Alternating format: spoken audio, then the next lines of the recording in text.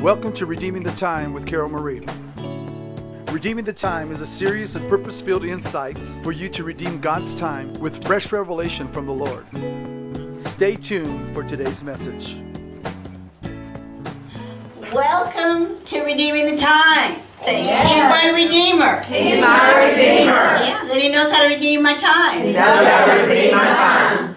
Oh, isn't that wonderful? And when the Redeemer redeems our time, a lot of times it's even better than if it hadn't had to be redeemed. Amen. He knows how to make lemon meringue cheesecake. Amen. Better than the Cheesecake Factory. Out of our lemons. I used to just think that He made lemonade out of my lemons, but He makes lemon meringue cheesecake. Oh my gosh. So we're finishing up the month of Elul, and we are in a month where the flood began, Noah's flood, and a year later it ended. It's a month of cleansing. It's a month of getting ready for a new beginning. See, I'm ready for a new beginning. I'm ready for a new beginning. Yeah. It's time for God to do something new in our lives. And a lot of us are saying, yes, God, I want change. I want something new. I'm ready for new. But you know what? We end up kicking and screaming and dragging our feet because we don't like change. Even though we want things to change, we end up not wanting it to change. You know, we've got the black heel marks around the mountain where we drug our feet. But you know what? God wants to do something special for us. And this is a month to prepare for that, isn't it? See, that's why we study the Hebraic months and the Hebraic feasts. Because we want to align with God's timetable. Yes. And if we understand what's going on in the atmosphere, we're not caught unaware. You know, we're going, oh, okay, this is what's going on. All right, we're not gonna worry about that one. It also was on the 1st of Elul, isn't this interesting, that Noah sent out the raven from the ark. And we studied last week that the raven is a scavenger. You know, that he preys on the weak and the wounded. Before he kills something, he plucks their eyes out so they can't see before he kills them. Does that sound like the enemy, huh? So, the same month that this Muslim holiday was set into place was the day that the raven was sent out. Okay. But God has a plan. Say, God has a plan. God has a plan. Okay. The Lord had Noah send out the dove, didn't He? Yes. And he went over and he hovered over the land, and they didn't find a resting place. So then he came back to the ark, and Noah brought him into the ark, right? And then he sent him out a second time, a week later. Guess what happened? He sent out the dove the second time. This time he got an olive branch and he brought it into the ark. This is a time for us to grab hold of shalom. Grab hold of the peace of God. It's time for Holy Spirit to connect our hearts even greater with Israel. You know, the olive branch represents Israel. The dove represents Holy Spirit. It's time for us to connect. Okay? Now, September 16th, which will be Elul 25, is what is considered the first day of creation. That's when creation began, not when man was created. And so the first day of creation, so it's a time of new beginnings. Say new beginnings. New beginnings. So the dove was sent out the third time, and this time he didn't return. He just stayed moving over the land. Okay? So what we're doing is we are aligning with God's timetable. But be aware, but we're talking about being stirred up to awaken. And this is a time that we're getting ready for God to do something new in us. Okay, it's a time of preparation. Today I'm talking to you about the power of preparation. Okay, so Noah obviously had to be prepared, didn't he? Before he went into the ark. The scholars, they said it was about 75 years of preparation before they entered the ark. Now, some scholars want to say 120 years, but it was talking about when God said that He wasn't going to tarry long with mankind, and that and they had 120 years. That was like a timetable for the wickedness of man that was there. And so when you do the math and the ages of Noah's sons and them being married and what was taking place, most of them talk about 75 years on preparation. So whether it's 75 years or 100 years, you know what? He was prepared, wasn't he? Yeah. You know, he didn't just say, okay, and call all the animals and then decide to build the ark. No, there was a plan in place. Right. He was getting prepared.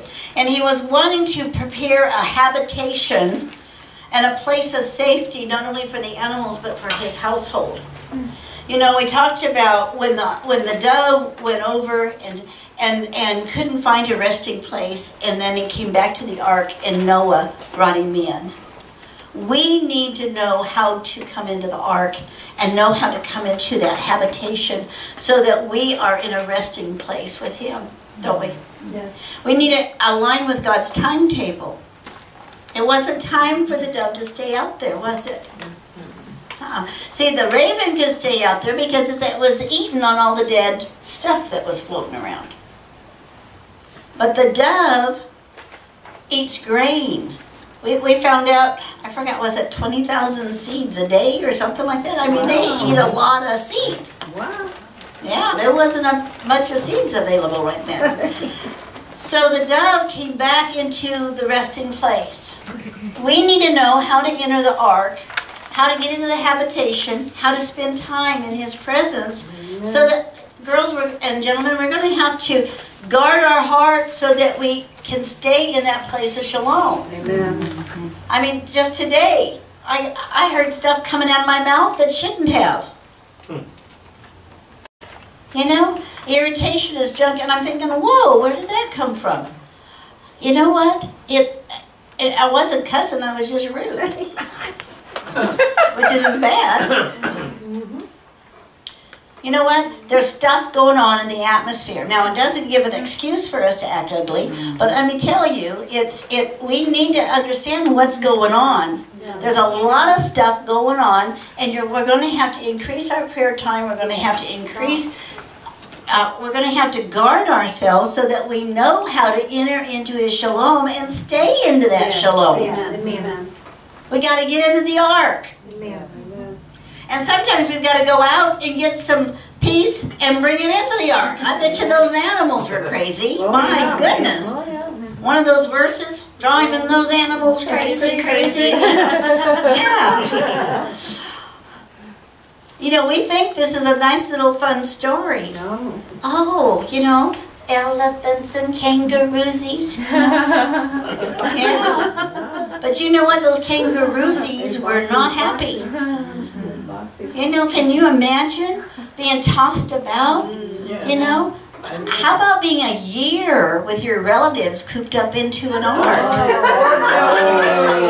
A year in an ark, and even though God's given you a promise that you're going to make it through, but you know what? It doesn't feel like you're going to make it through. And the animals are and all this stuff going on.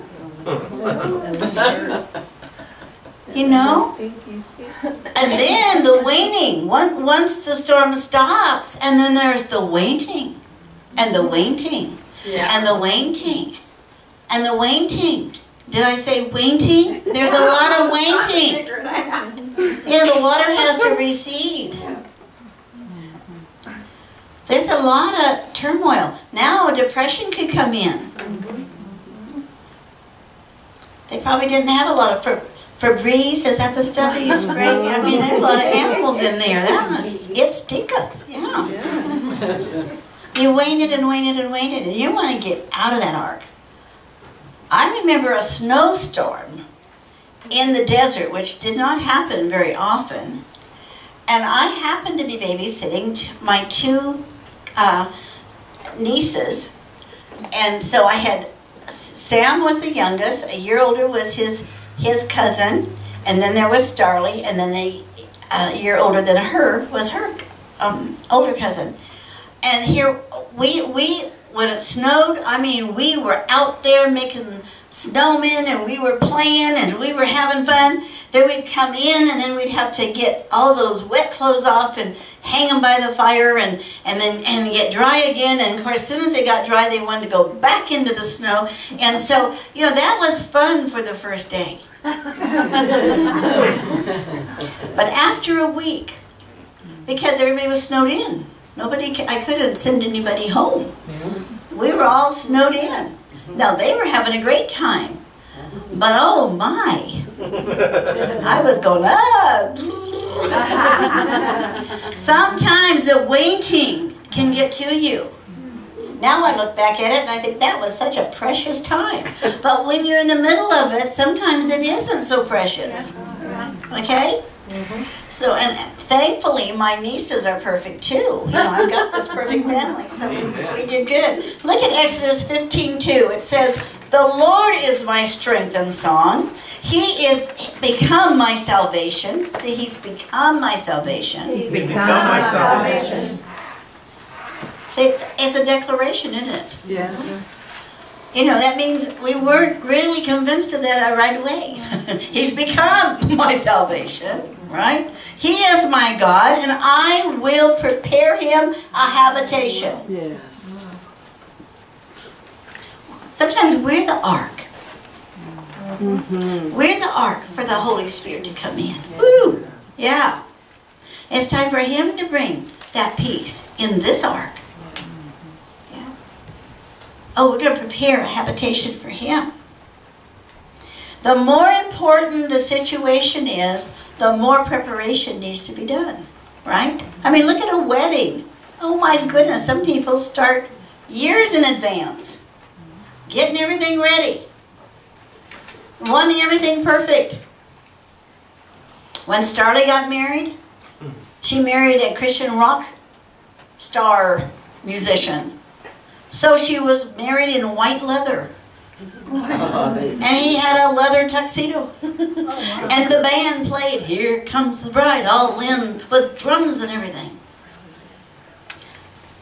And the groomsmen had leather trench coats. And the bridesmaids had leather skirts with Angora sweaters with feathers on their shoulders. Oh yeah, it was a great wedding. Yeah. Some people go for years preparing. The more important the situation, the more preparation we tend to put into it, right? Okay. Look at Queen Esther. Esther prepared a year before she even went before the king the first time, didn't she? Yes. It wasn't just having beauty treatments and oils and perfumes and all this. It was protocol. It was learning everything that was needed to be learned. Because they were all chosen to be a part of the king's, either the concubines or to be chosen as the queen. So they were all learning protocol. They were all learning everything that they needed to learn. Okay? So then, when she found out what Haman had set in place, and that her nation, the Jewish nation, was all at a place where they could have been all killed off, she didn't just go running into the king. Again, there was a time of prayer and fasting. There was a time of preparation. And then she heard from God what was needed to be done. And then she did what he showed her to do. She didn't just do something flippantly. The more important the situation, the more preparation we need. Let me tell you, the flip side of that, the more important the situation, the more attack many times is there. Because even though Satan is not all-knowing, he's not God, he's a fallen angel, but he knows how to read the times. So we need to know how to read the times too. And he can tell if there's anointing on somebody. He can tell what's being put into place. He's a spirit being. He sees what's happening in the spirit. So we need to listen to Holy Spirit, don't we? Amen. We need to, he's smarter, isn't he? He's God. right. For goodness sake, let's quit giving the devil so much credit. That's right.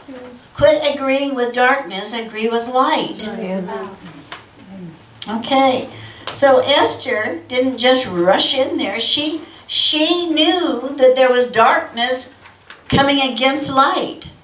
Right. So she needed a strategy that was above it all. Because the king had already set a decree, hadn't he? He'd already set some things into motion, hadn't he? So he couldn't just say, well, no, I changed my mind. No, he's already got his stamp on it. There's already a seal on it. So she needed to have an answer that was higher.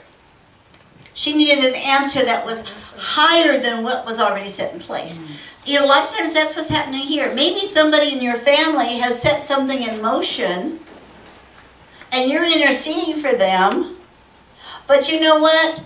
You need a higher law to counteract what's already been set in motion. And the only way that happens is us getting into that habitation with Him, listening to God and finding out what He would have. Right? Right. He's smarter. Say, He's smarter. He's smarter. Okay. Then when she went before the king, and then she invited him for dinner, she didn't just order fish sticks or hot dogs. Let's have a barbecue. No, it was elegant. It was elegant.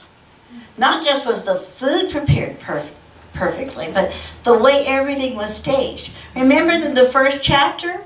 It tells us about how the king likes flair, how he likes parties. Yeah. And the first queen embarrassed him in front of everybody and turned him down. So isn't that just like the Redeemer? He gives us opportunity for do-overs. So Esther gets in place and she gives him 2 parties. 2 dinners where she honors him. But she did it God's way. This is a time, guys, there's a lot of stuff going on in the atmosphere. We've got to listen to God and we've got to do it His way. And you might be in a situation that seems impossible. It may seem like, you know what, I don't know how to change this. I don't know how. You know what, He's got a higher law and He will show you. He will show you what to do and how to do it.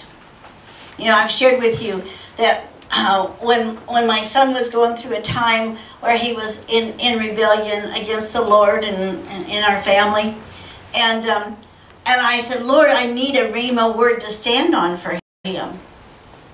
So I started going through all the scriptures that had to do with children and their parents and the generational blessings that belong to us. And I saw the one about honor your father and your mother and all will be well with you and you'll have a long life. Well, that was not the one I needed. He wasn't honoring his father and mother. So I had nothing to stand on. You follow me? Yeah. So I said, Lord, I need something I can stand on. Give me something that I can agree with heaven on. And then He gave me Acts 16:31. That if I believed on the Lord Jesus Christ and I was saved, you know, I would receive salvation and my household. So the condition of that promise was if I believed. I could do that. I said, yes, I can believe. I can believe on the Lord Jesus Christ, and I am saved, delivered, set free, and my household. So I stood on that one, and God worked in my family's life.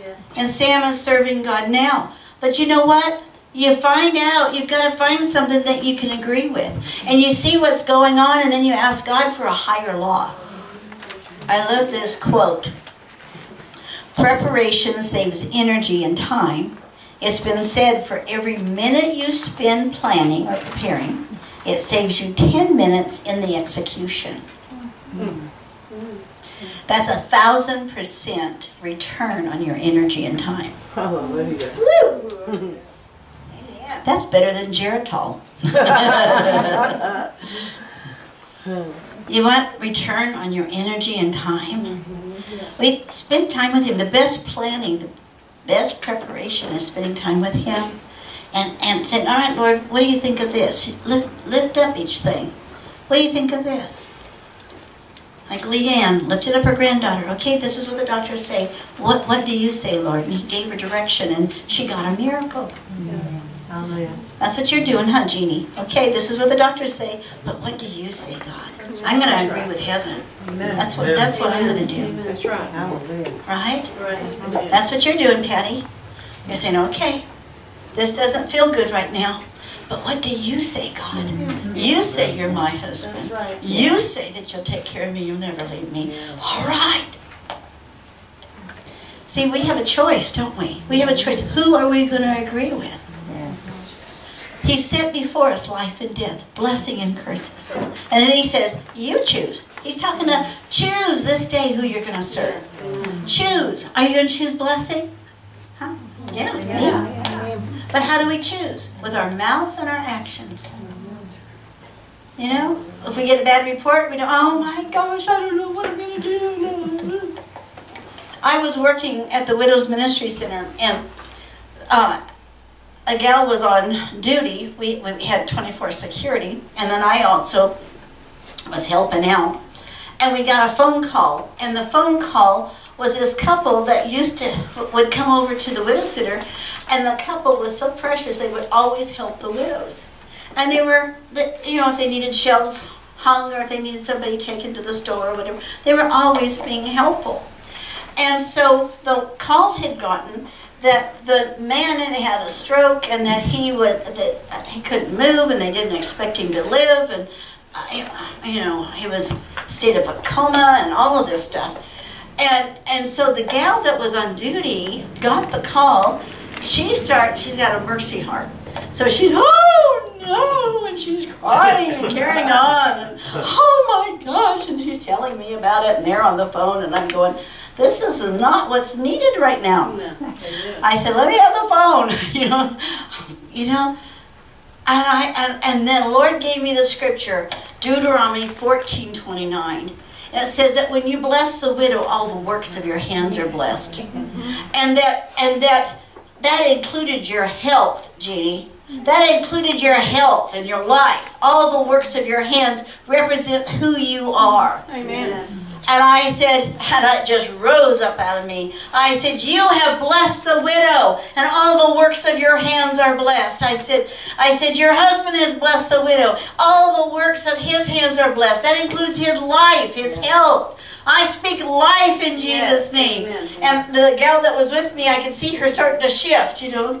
I'm pulling out, and let's get out of mercy right now, and let's just get into war, you know. Let's get into agreeing with heaven. Yeah. And do you know what? He came out of that coma. God healed his mind. And do you know what? They went back in doing full-time ministry together. Amen. Before he had a job, and they were just doing part-time ministry. But then after this, they did full-time ministry. Hallelujah. You know, who are you going to agree with? Now, we could have just, but oh no, that's too bad.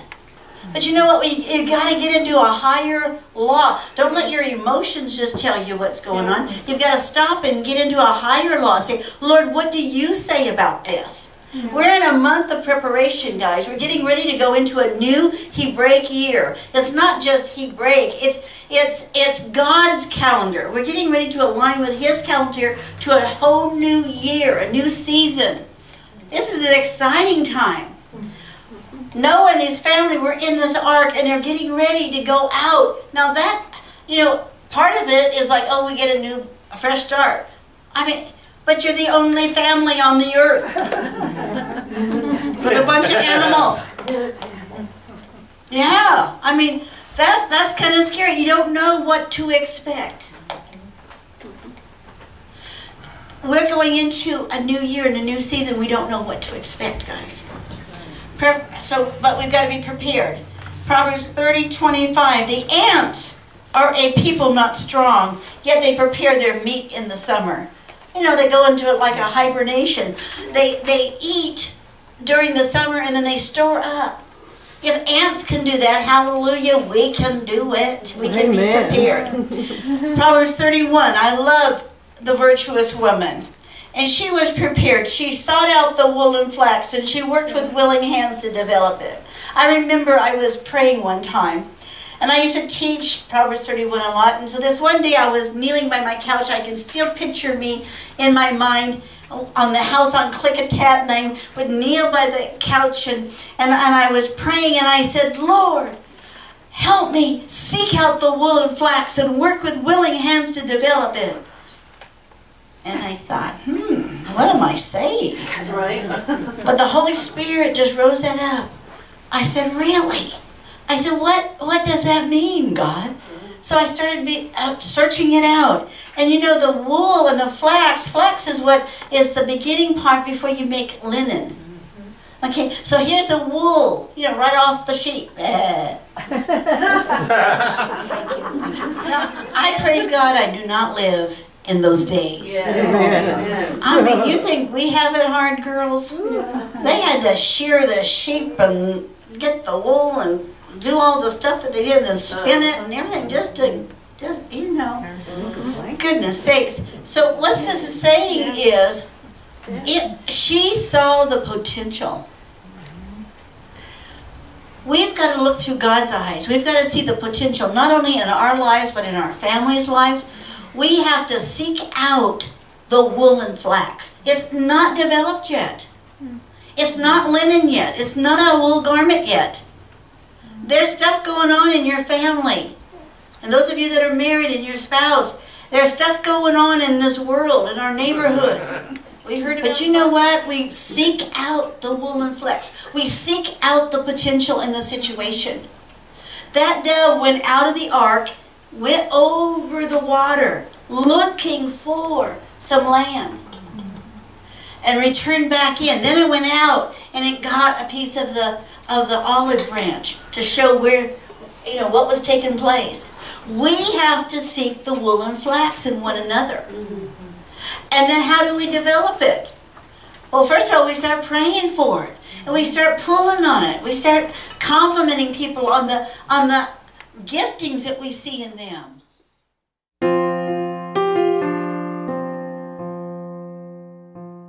We invite you and your church group to be a part of our live filming audience here at Anna's Gate. We film on Tuesday afternoons at Anna's Gate, which is 6515 Clinton Highway. We start worship at 3:45, and then immediately following we have the teaching with the live filming. So give us a call or contact us on the web so we can make reservations and make sure we have enough room for your group. We look forward to seeing you here. God bless you.